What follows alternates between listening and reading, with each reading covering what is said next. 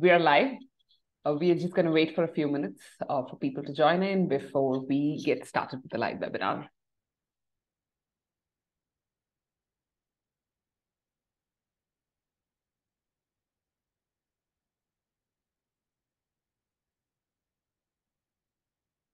Hello, everyone. Welcome to Be Waste Wise. I'm Shweta Dandapani. I'm the community builder at Be Waste Wise. And in today's webinar, we're going to discuss scaling up solid waste management projects in Indonesia.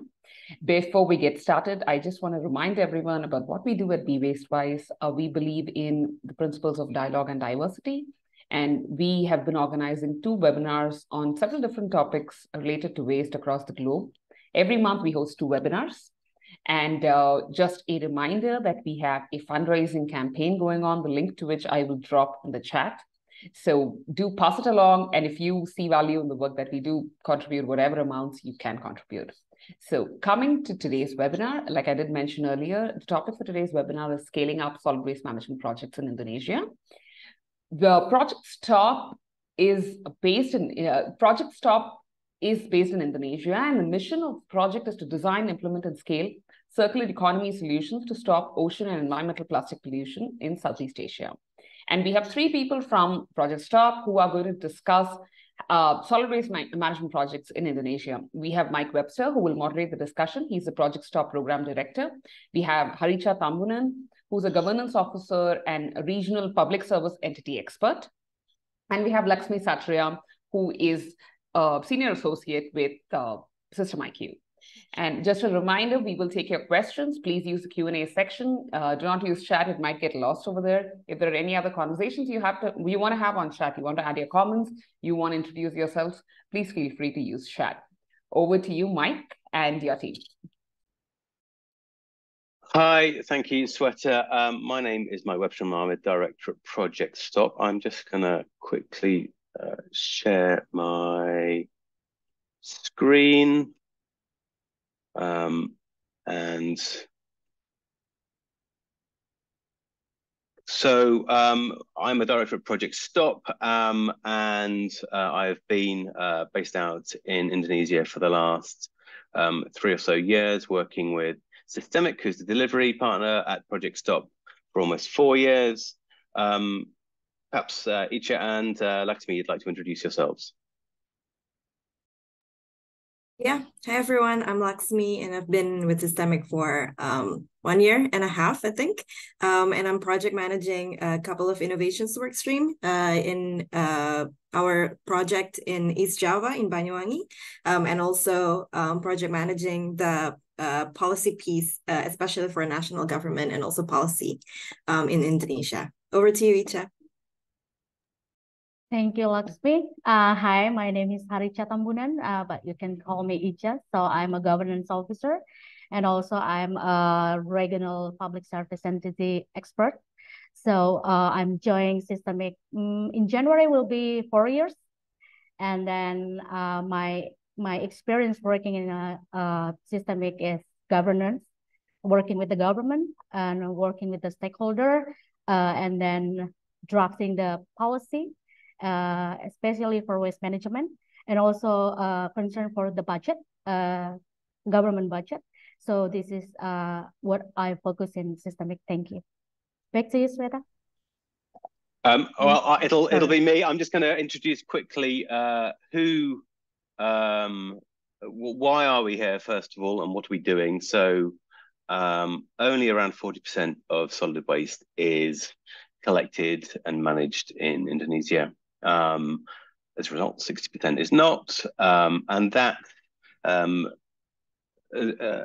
means that Indonesia, actually, given its level of economic development, and it's very much a middle-income country, and has seen huge economic development in the last 40 or so years, does underperform in terms of solid waste management, and the Indonesian government is focused on addressing this, and we are quite simply, Project Stop is quite simply set up to address this. So just to focus how much, 60% of that waste is collected, unmanaged, and over half of that is burnt. There is a lot of open dumping, and there is a significant amount of leakage into seas, lakes, and rivers. And who is Project Stop? Well, we are a big partnership. And so Icha, Laxmi and I are employed by Systemic. We are the delivery partner of Project Stop. So we have the teams on the ground making sure everything happens. Our co-founder is Borealis, a polyolefins producer from Austria, working in virgin plastic production and recycling as well. And we have a number of players on the plastic supply chain and consumer goods companies that you'll have heard of, some of which you won't, who are working with us. But increasingly, we have a number of government partners. So we have had a long-term relationship with the Norwegian Ministry of Foreign Affairs. We have a large program funded by USAID at the moment. We also are working with Royal Academy of Engineering X program on open burning. We also have strong and ongoing partnerships with a number of national and regional ministries. And I think you'll hear that partnership is a key part of our approach throughout this presentation. We're also working with the Pisces program, working with a range of UK and Indonesian academic organizations to look at a whole range of kind of impact and effects of waste and plastic waste pollution. So that's us. I am now going to be quiet and hand over to Laxmi. Laxmi, please. Thanks, Mike. So I want to walk you through our journey in Indonesia. So our journey began in Muncar. It is a very small village district in the eastern side of East Java. So Muncar population that we provided access to waste management is around 100K. And that time, Muncar was a place, it's actually like a fishing village, but the beach is not the cleanest in the world. So we, together with the government, initially launched Project Stop there, where we give access to people to waste collection and also waste sortation systems in Muncar.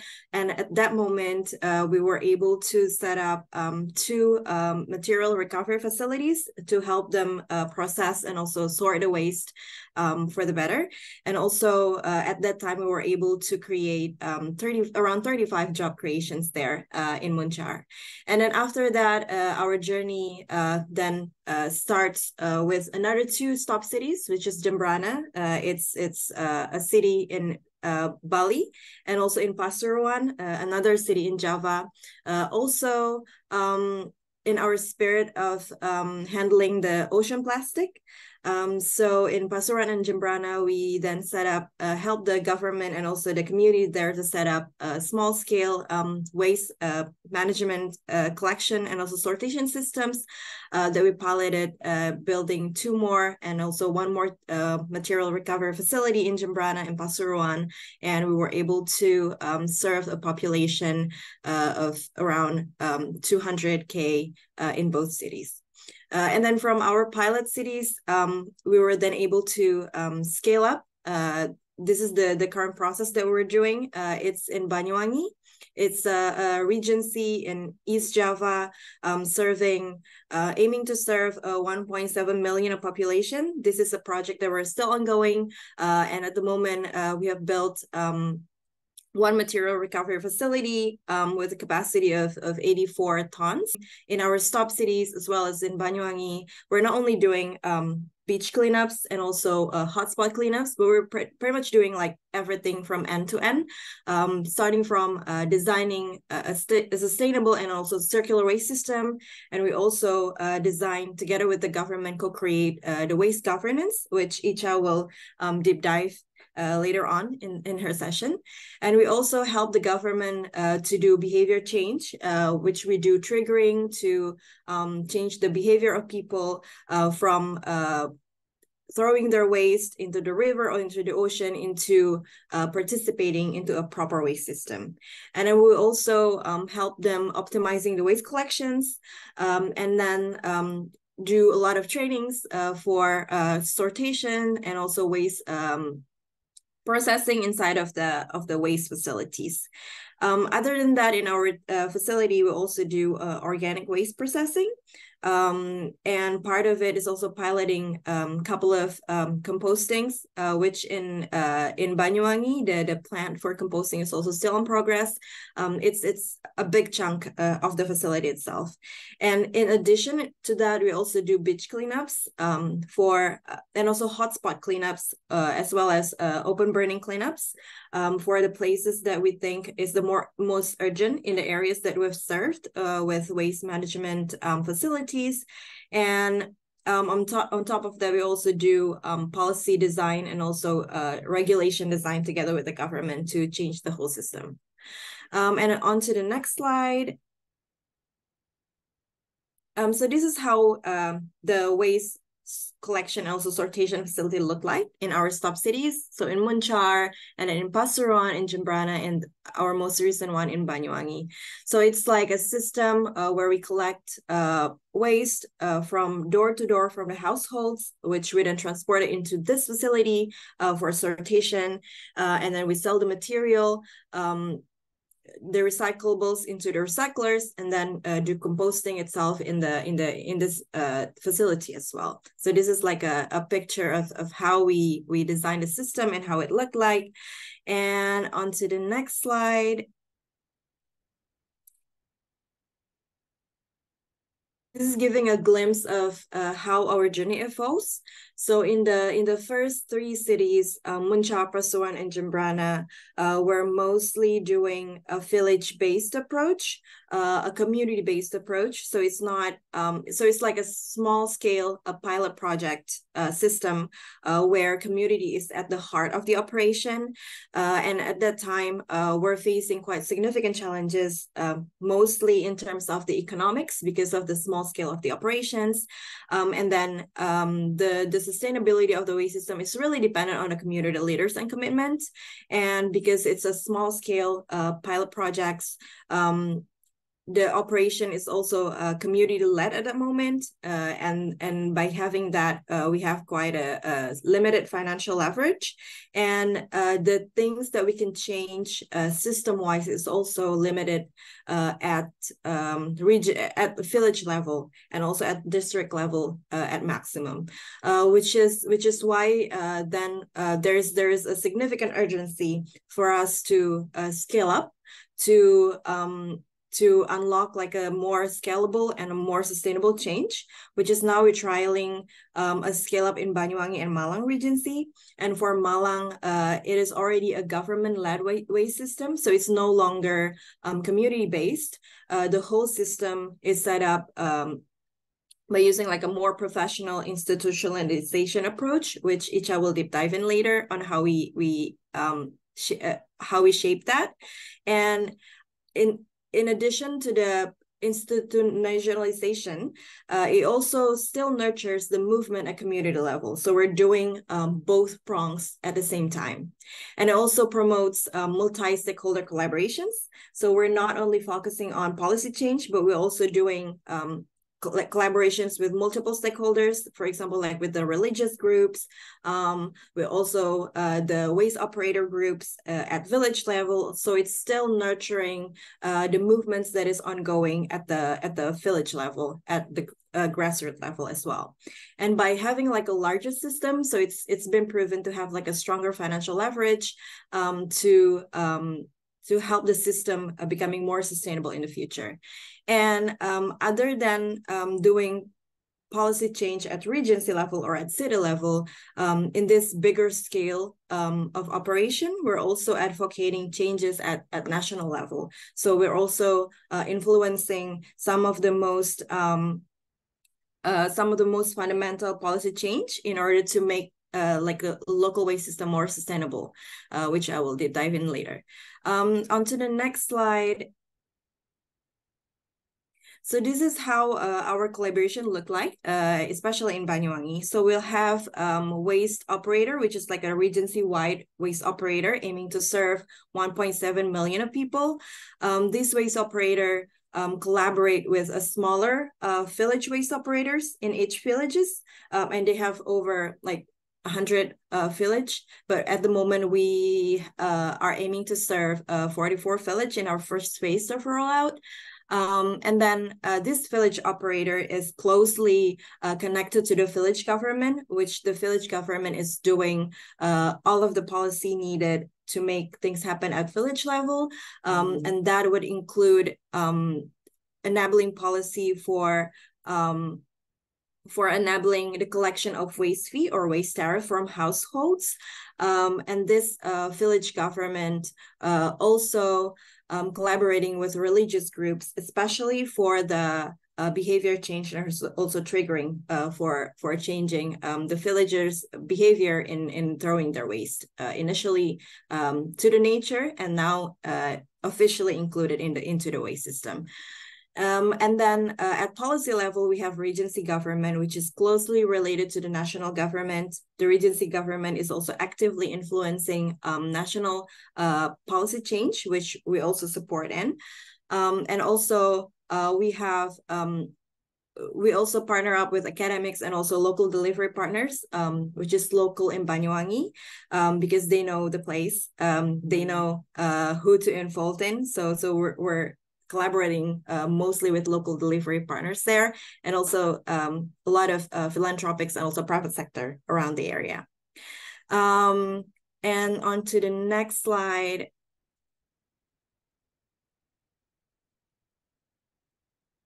So these are some of the national policy reforms that we also advocate at national level. So what we advocate at national level is included in the three groups. The first one is on the governance model itself. So we wanted to advocate improving the waste governance model, which is integrating which is professionalizing the institutional setup of the waste governance, becoming like a centralized unit within a regency or city. It is the model that we're currently trying. And also more importantly is separating the operator and also regulator functions to promote a good governance and also a more accountable governance system for the waste management itself. And then the second one is the biggest chunk of the operation, which is the financial model advocation to promote OPEX revenue, a stronger OPEX revenue for the waste system. And the first one that we actively advocate is to categorize waste management sector as mandatory basic service, so that everybody will put their hands on the game for improving waste management in Indonesia. And then second of all, it's also advocating mandatory EPR, extended producer responsibility, as an extension and also as additional support into the waste system OPEX by including some of the bigger corporations that is producing plastic waste into funding the waste system OPEX. And another one is also about operationalizing a waste retribution fee, because in our stop cities also, a lot of people are for the first time paying retribution fees. So it's not mainstream at the moment, but we're actively advocating that to make that happen. And also that will bring like a more sustainable revenue stream for the waste system itself. And along with that is also the digitalization of the waste collection retributions, which this is also something that we incubate in-house together with Accenture, is to make a system to collect waste fee and also to register customer more effectively at city level. And then on the third bucket, there's also an innovative finance piece, which is we're also actively advocating blended finance model that is very important to help de-risking the waste system operation at a local level, and also plastic and carbon credits that we're also trialing. Onto the next slide. So I think that's that for my sessions. If there's anything, feel free to put it in the Q&A box. Over to you, Mike. Well, I'm just going to hand it straight on to Icha. So Icha, you're going to now just talk about the kind of the governance models as we scale up. This is something that's kind of really important and often not hugely thought about. We often think about the technical approaches to waste management, but how do you govern it? So Icha, over to you. Okay, thank you, Mike. Thank you, Lakshmi. So I will continue my part. So co-creating effective governance model for scaling up solid waste management project in Indonesia. So this is the governance mind mapping that we have in our project in Banyuwangi, Hijau in Banyuwangi. So where we need, like Lakshmi already mentioned before, how we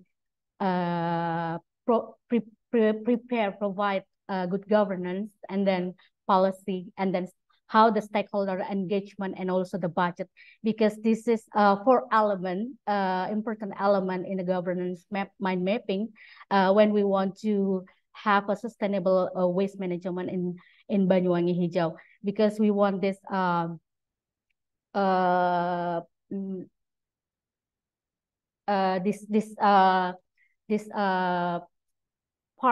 this part will be scale up how to scale up the waste management in Banyuwangi Hijau, because if in Banyuwangi Hijau we want that government will be the leader of this project.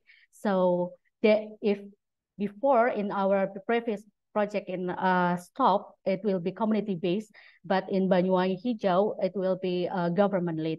So how the policy, how is the governance, and then how is the stakeholder engagement, and also budget will be provided in this waste management. So next, Mike. So we already have some study about the waste management system that proper for Indonesia. And then we find some ideally waste system will be independently governed, separate from politics, because politics is very influenced in the Indonesia. And then this will be coordinated at regency level to ensure a broad view and few gaps in the waste collection coverage. So we find some criteria for an ideal waste system governance, because this will be different with the previous project. So the first is allows for coordination of waste system across full per agency, because mostly the system that we have in Indonesia is not full regency, but only like some villages, like 2 or maybe 10 villages only. So this is not the coverage is not full or not a bigger coverage. So this is the first criteria that we need in the waste system that we want to do in the Banyuwangi. And then the second, can legally accept funds from multiple revenue resources, including government funding. When we talk about the community based, mostly they don't get government funding, but in the future, and in the Banyuwangi that we conduct now, government funding, household and business waste collection fees, and then waste valorization from recycling sales and compost, and also compost sales, and then private sector co-funding through PRO, and then plastic credit, EPR, GSR, or similar. And then the third is waste system funds can be transparently and independently managed from the Regency City Treasury, because mostly if we get the retribution or fee from the community waste fee, mostly go to the city or Regency Treasury, and then it will be mixed with the other revenue, and mostly the revenue not go directly for waste management, but separate with not separate, but it will be mixed with other costs that paid. And then the last is all funds collected are used for the waste system, like I mentioned before, that mostly the revenue for the revenue from waste fee or waste retribution goes to treasury, city treasury, but not directly goes and then not directly go to the waste management in the allocation budget for government. Can you, the next, Mike? So in the Indonesia nowadays, that there are 10 governance system that Indonesia accessing for the waste system. And then for the Stop we already tried for 5 systems in Indonesia. Community-based like KSM, BUMDes. This is village and community-based. So it comes from the community and then managed by community. And then the next is there are UPTD and BELUD. So UPTD and BELUD is almost the same, but the BELUD is the scale up of UPTD. This is government institution. So what's the difference of this 10 existing waste system is there's a point like governance level and ownership. So community based, it will be owned by community, owned by village. And then for the coverage, for community based, like I mentioned before, it's mostly like 1 village, 2 village, not full regency. And then village fund, this is allocated budget from the village. So, and then regency budget, and this is not always community based not always get the regency budget. And then the waste retribution, they can do have a retribution, waste retribution. And then sales revenue, this is also they can do in their waste system, private working with the private sector also. So why BELUD? BELUD because this is government institutional, that we think that they will get the government funding and then the full regency. And then this is also can do sales.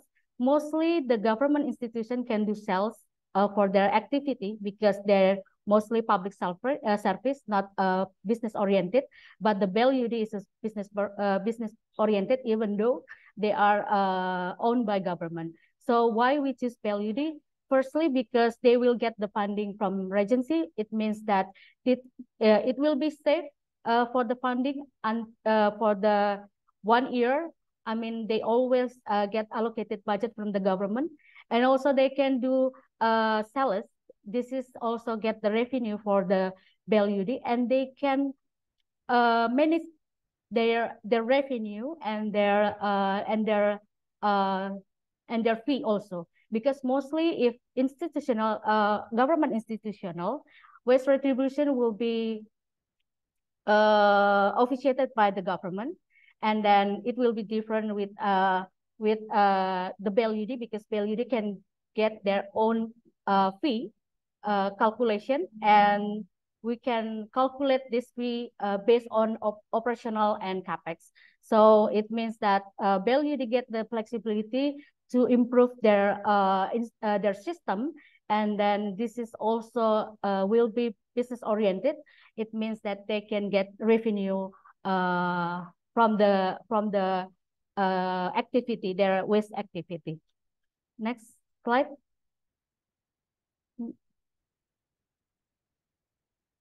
So what we have now, so in Banyuwangi, we already have BELUD as operator for the waste management for this year. So this is we start since August the BELUD to operate waste in the Banyuwangi. So this is the picture, some pictures of our activity with the BELUD. So BELUD can working together directly with the village government, with the private sector, with the individual, so they can work together, collaborate together. So the BELUD can get the revenue from this collaboration, and then also the BELUD also can get this is the one of the regulation that they have about the fee. So the BELUD can manage their fee. It depends on their capex and opex. So it will different with the regency retribution, waste regency retribution. And this is one of the service activity, so managed by the BELUD. So this is working with the community to collect the fee, to collect the waste, their waste. And in the next picture is working with the government. This is we always have a meeting with the government. This is usually we talk about the budget, and then also about the planning. So the BEL-UD always have planning, like 5-year strategy planning to manage their business process and activity in the BEL-UD. So in the next picture is working with other stakeholder with the national government, and also other BEL-UD already existing in other places. And then the other pictures is how the government also draft the prognosis about their business. So this is the planning business of the BEL-UD that will work for 5 years. So this is some of activity of BEL-UD that we work in Banyuwangi to manage to do as an operator in waste management in Banyuwangi. This is the BEL-UD is owned by government, so under the environment agency in Banyuwangi. So for the next slide.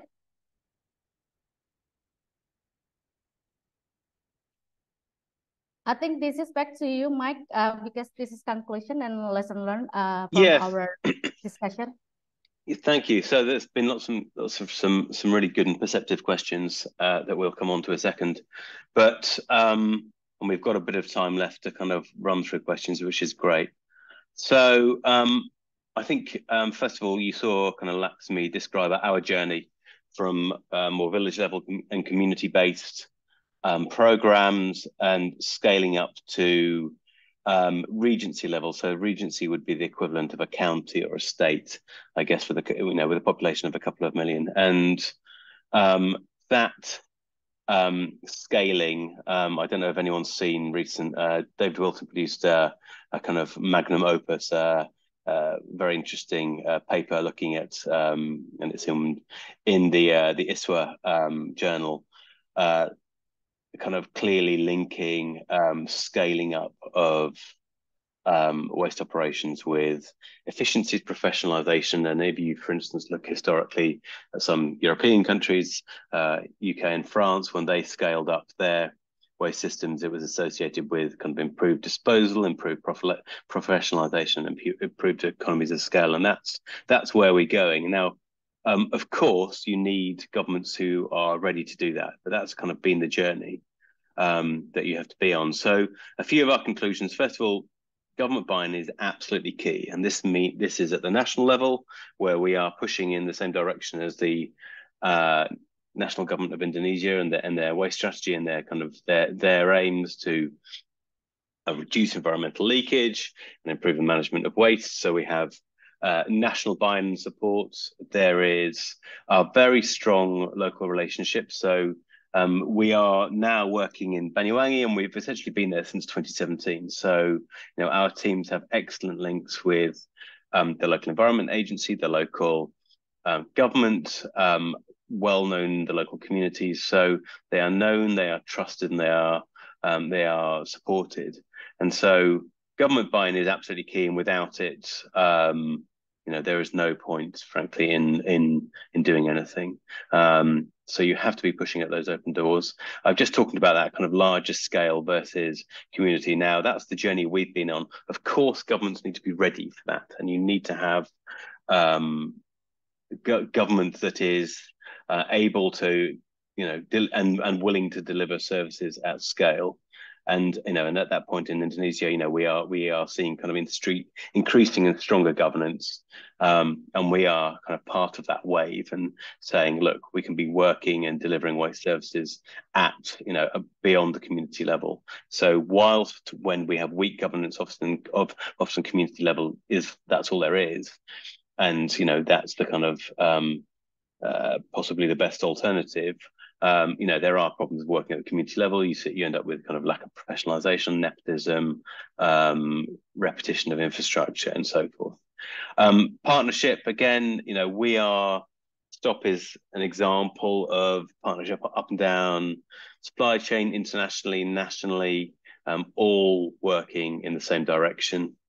In terms of behaviour change, we work very much at community empowerment. It's something that we didn't really have time to talk about today, but we have worked with women's empowerment groups historically in the first wave of Stop Cities. Now we are working in Banyuwangi with the Public Health Agency, and there's a very strong public health message within the waste services. Now, internationally, one focuses on kind of circularity and resource efficiency, but within the communities, focusing on public health, stopping open burning, addressing, flooding and lack of drainage and so forth caused by poor solid waste management is absolutely key.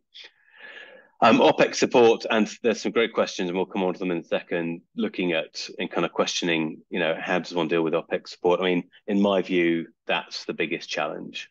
It's easy to build kit, it's easy to build a shed and buy some trucks and some trikes and so forth, but how do you pay the wages? How do you cover the maintenance? How do you keep things going? How do you repair those trikes and replace them when they come to the end of their life? And to do that, and we're looking at, Laxmi mentioned the kind of the national measures that we're also looking at. So how can, for instance, waste been made a mandatory service? Someone asked, well, doesn't local government have to pay for it? Well, whilst there's a duty to provide waste services, there's not a mandatory service. So no, they don't have to provide it, and they don't have to pay for it. There doesn't have to be that financial plumbing to support it. And we're interested in, how do you do it? Well, you can either get householders and businesses to pay directly. You can do it through indirect payment. And we're also wanting to see, what's the role of various forms of EPR, and we've got a program which is actually trying to see if we can use plastic credits to be supporting the first Stop Cities.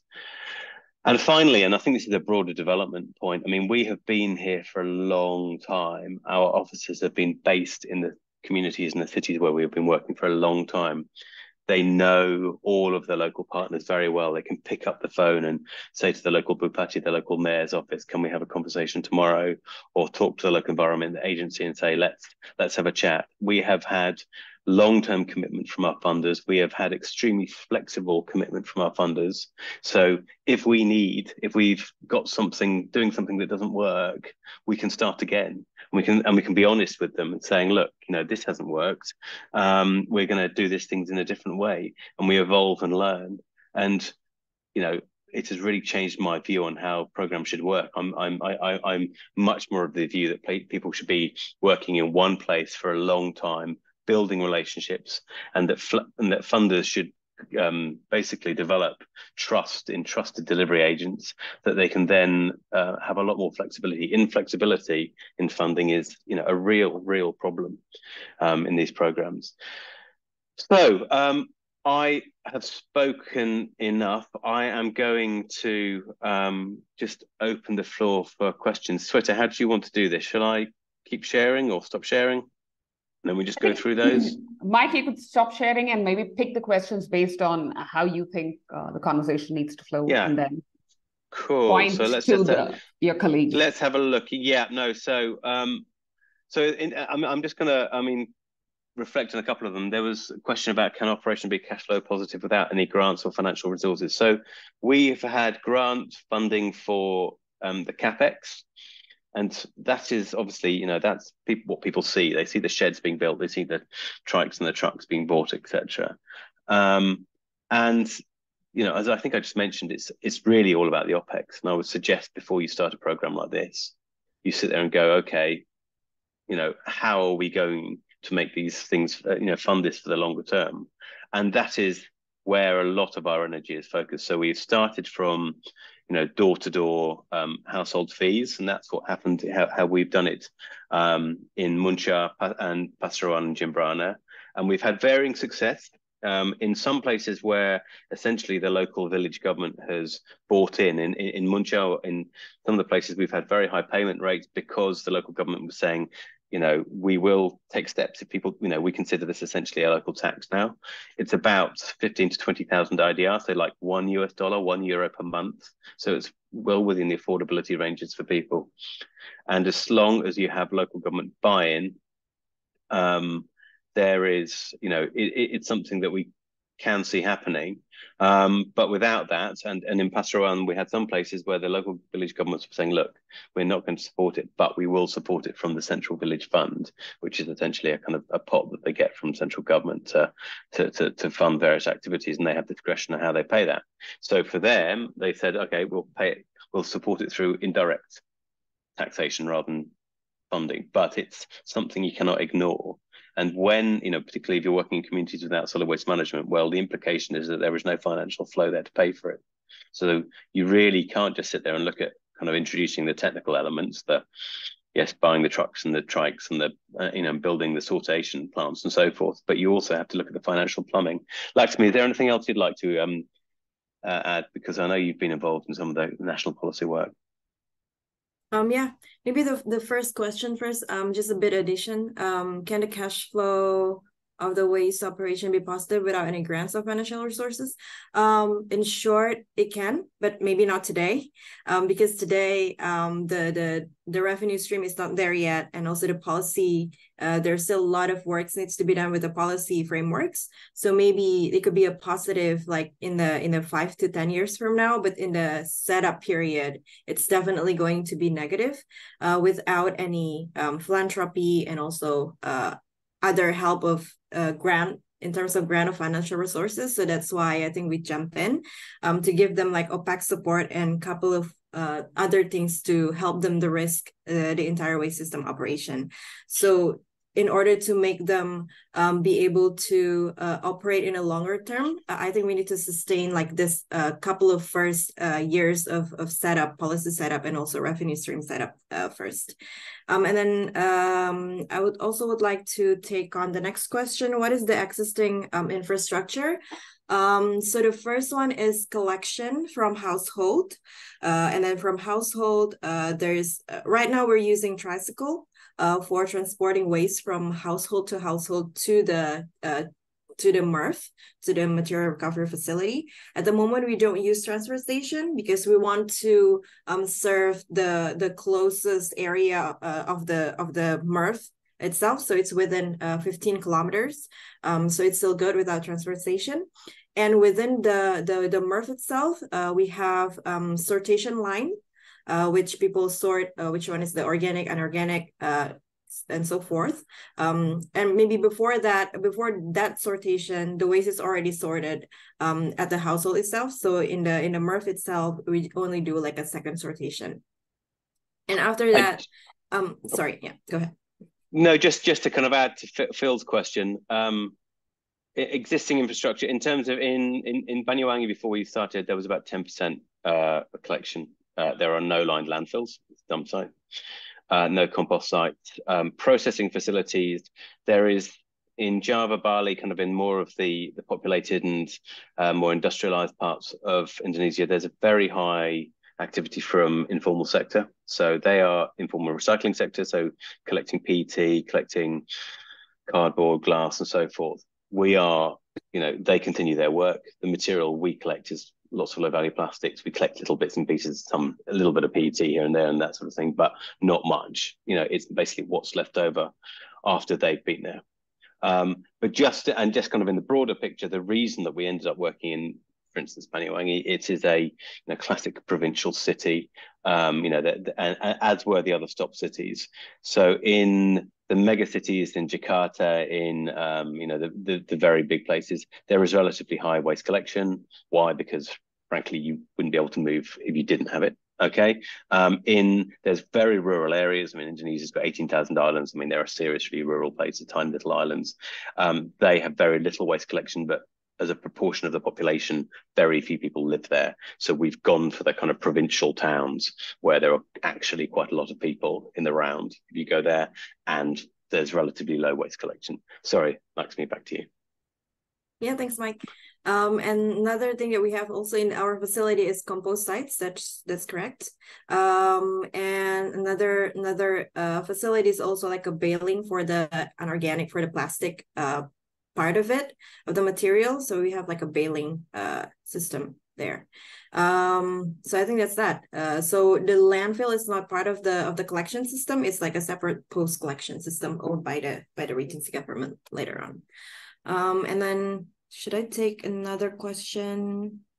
I'll just touch on kind of Joseph, the other part of Joseph's question. The second one, is it not local government's responsibility? There are national laws that prohibit open dumping and burning, but there is not the infrastructure there to essentially allow it to be enforced.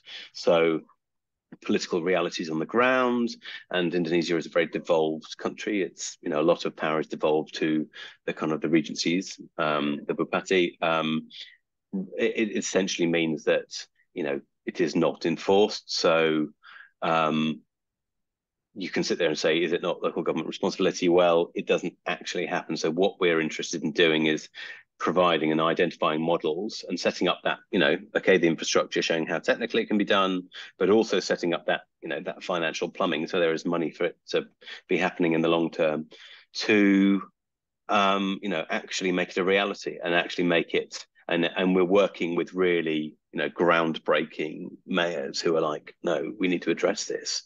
And that's, essentially how we select our partners. It's the ones who are really kind of up for it, who say, no, okay, we're going to make this change and are also politically willing to stand up for it. So, when you have to say to someone, you need to pay $1 a month for your waste collection, no one likes paying for anything they weren't paying for before. And so you need the local politicians to stand there and go, no, this is for the betterment of society. You'll be living in a healthier place, much better for the environment, and so, yeah, we stand behind it and we're going to make it happen. And that's the reality. Sorry, Laxmi, back to you. Yeah, no, I think, Icha, would you take the question about regulations and also about landfill? Okay. So about the regulation, so we have a national regulation, so like the law and also government regulation. And also beside the national regulation, we also have Regency regulation. So national regulation also, they're specific about disposal facilities. So TPA, so one of ministry submit, no, I'm sorry, not submit, but have a regulation about the disposal facilities, what the requirement for the disposal facilities. So this is also not only in the national regulation level, but also in the Regency. So Regency also adapt the regulation from the national to implement in the Regency, because sometimes in the Regency they have a disposal facilities, so they have require regulation also for that. And then because the Regency has to allow the regulation national and then Regency to meet the requirement to have the disposal facilities. This is, and the next question about do the local government charge the real estate taxes to fund government services? So this is not like to fund the government services, but the government have regulation about the retribution and also maybe like taxes in some countries for the waste, and then they will collect it, the money, and then it will goes to the Regency Treasury, and then Regency Treasury will divide this revenue to cost all the Regency need, not only the waste. So maybe some of this money from the waste taxes or waste retribution goes to the waste management services in Indonesia. That's why we want to make the other entity or institutional, like we mentioned before, BELUD, because BELUD, if they charge the taxes or the retribution to the community or company, they can get the money directly, and then they can use that money also directly to the waste management services. I think that can I answer. There I miss other question. No, that's great. Thanks, Icha. I'm just going to kind of touch on a few of the other ones. The local governments charge real estate taxes to fund government services. Icha, in terms of taxation, what is local taxation situation? The local taxes is now, so this is very interesting in Banyuwangi. So Banyuwangi just have the taxes, the waste taxes, by the way. The waste taxes is this year because of Banyuwangi Hijau program. So they already have this regulation. Before they don't have this regulation, and then after with this program, they already have this regulation in the regency. This is already officiated, and then will be socialized to the community, so they can start to pay the taxes, the waste taxes. Brilliant. I mean, so just I think there's a good, interesting, broader point there. You know, look, in many cases there aren't, you know, kind of many financial flows to local government, and to start, you know, when you start delivering services, you have to start paying for them. Now, if you want to deliver a universal service like solid waste collection, and that's where we really start seeing the public health and the kind of environmental benefits.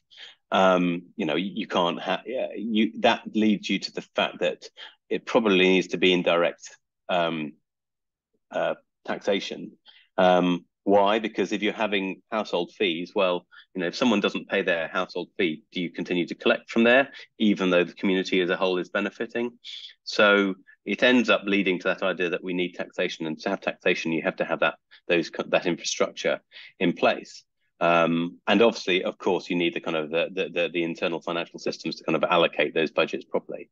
So there's one thing I just wanted to touch on. I've seen there's been a few questions about TPR, or the landfill site, the dump sites. We have made a conscious decision. We work in terms of collection. So, you know, Project Stop, it works in terms of public engagement. It's collection systems. There's a sortation system. So the material is collected. It goes through, there's two streams. There's an organic stream, and the material is composted, and there is a dry non-organic stream where recyclables are pulled out. We have generally about 20 streams, a lot of flexible plastics, some rigids, paper, cardboard, metals, as there is. But as I said, there's a very vibrant and kind of active informal sector who's had most of that stuff before we get it. And then it passes on to the Delhada Local Environment Agency, and that goes to a Regency operated dump site landfills. And we have, you know, specifically made that decision to that's the kind of boundaries of where we work, you know, working within the waste system, waste scene, and also working within recycling. I mean, you know, you have to be kind of clear about where the boundaries that you're going to end your work at. Now, obviously, we could get more involved in kind of understanding and working with landfill sites. We don't. I mean, there are challenges. You know, there's been a lot of landfill fires in Indonesia recently. There's ongoing challenges with siting and finding space for landfills and so forth. So there's a lot of work that has to be done there, and you know, we're aware of that. But there's frankly, a lot of work that has to be done everywhere. So you know, we are clear about the kind of the conceptual boundaries around what we do. There is, you know, we are not disposal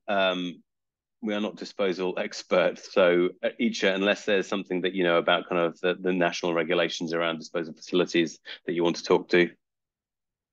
Yeah, for disposal, because we are now, because we know that in Indonesia we have this disposal regulation, and then our target also in government also about the how reduce waste or to the TPA, because this is like the question that because government have a plan to close the TPA in 2033, but this is also our project that concern when government and then community concern. Sorry. Concern about concern about the sortation, and then because we want that this waste will be finished in the TPA, stay not to the TPA, because this is also what the Ministry of Environment concern about the disposal facilities. because so many happened in this year in Indonesia. TPA landfill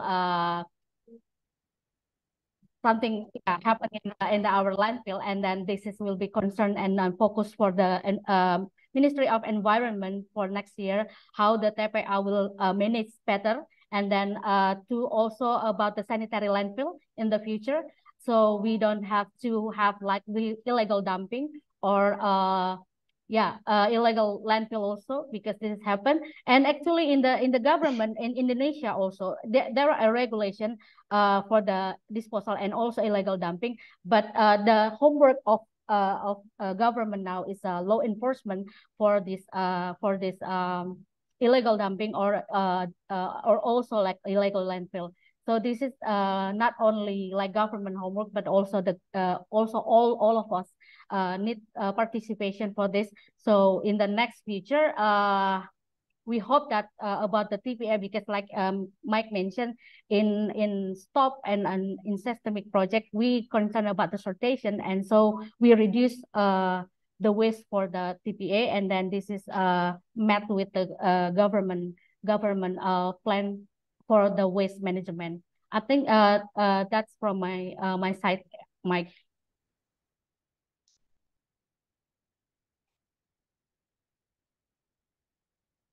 Cool. Hold on. Sorry, I've done something strange. Great. Okay. So I'm just having a look. There's a few more bits and pieces. What is done with low value waste? So look, I mean, I think it's, there is very high collection rates of, materials that can be collected profitably in Indonesia. I mean, like we're seeing 70% plus of PET and so forth. I mean, I could put a box of PET, metal, glass, rigid plastics outside my house, and within probably 2 or 3 hours, it would have been gone by what we call the pemulung. People on scooters going past. There's a lot of, and so very, very active. Low value waste. We are doing a lot of waste. We've set up an aggregator working with a local partner, Waste for Change, where we are essentially aggregating large amounts of material of flexible plastic. We get a lot through stock because it's essentially it's residual, what's left over when the informal sector don't want. And we are working with kind of upstream partners to see how we can basically, really push up the prices for end users. So that means that it would support the economics of our systems. And also we have found that our TPSTs often act as local buyers for the informal sector because they are bulking material. They can often kind of cut out many of the middlemen that are involved in the informal sector and actually give the informal sector a lot better prices than people who are collecting, which is obviously a good thing in terms of poverty alleviation. But addressing low value waste, we also get a lot of organic, 67% of organic. It has to be dealt with cheaply, it has to be dealt with locally, and we do kind of windrow composting to do that. It's a challenge sometimes. I mean, in SWM, we just couldn't get rid of the stuff. We couldn't find anyone to take organic. So it's something we're really focused on, and we're actually a lot more hopeful about with our big program in Banyuwangi at the moment. In terms of revenue, it's just, and this came back to an earlier one, look, about just kind of roughly speaking, around 25% of the revenue comes from material sales, 20 to 25%, depends on obviously on what prices are doing. About 50%-ish plus tends to come from household fees, and the rest will come from local government commitment and support. Now, if we can push up payment rates, we get more of that from household fees. But that's, it's clear, it's really important to be kind of clear and honest that you will, the material values will not cover the price of running a program. And there needs to be honesty there, particularly when you're working in a place with a vibrant informal sector. We're not going to do anything to harm the informal sector or put them out of a job. We're just not interested in that, and our funders certainly aren't interested in that. They're doing what they do very well. We're interested in the residual waste, the stuff they aren't interested in. So it's low value waste. Just in terms of collection rates, I think there's a broader point about data. We've got a load of, we do a lot of data collection, and we are happy to share some of, we have a kind of an IP sharing policy, and we're happy to share a lot of our material. I mean, I've literally been sending out waste characterizations this morning. So Mike, if you are interested in, some of our background data and waste characterizations and bits and pieces, happy to share that. So honestly. And just Rati's comment right at the end, I can see we're at time now. Yeah, I mean, the budget is the key thing. I think we've talked about OPEX. We've talked about how do you do it? You know, there's in my view, and colleagues, please jump in if you disagree, but people need to understand that waste costs. And we're not talking about much money. It's the price of a packet of cigarettes every month, but you need to understand to pay it. And it's not about willingness to pay. It's about understanding that it's even something you need to pay. It's not, people think, waste is like the air we breathe. It's just something, it should be for free. It's not for free if you're going to be dealing with it properly. It's not going to cost much, but you just need to understand you have to pay for it. Okay, I think we're at time, Sweta, so back to you. Thank you. Thank you, Mike. Thank you, Lakshmi, and thank you, Haricha. As usual, this was a very in-depth discussion, conversation, and I see that the audience was pretty involved as well with respect to the questions, and I hope you have received all your answers. This is to the audience members. If you feel like connecting with with any of the three of them, they're all available on LinkedIn, and Project Stop has its own website as well, so you can get in touch through any of these mediums. I'm very sure Mike, Haricha, and Lakshmi will be more than happy to answer your questions. And we have another webinar happening tomorrow, which has a panel from India. So please, if you haven't signed up for it, you can head to our website and you could sign up for it. And just another reminder about our fundraising campaign, which you will find again on our website. And I see that Mike has dropped in his email on chat in case any of you wants to connect with him. Thanks a lot to all three of you. Have a good day. Thanks, everyone. Absolute pleasure. Bye-bye. Please get in touch if you have any questions. Thanks.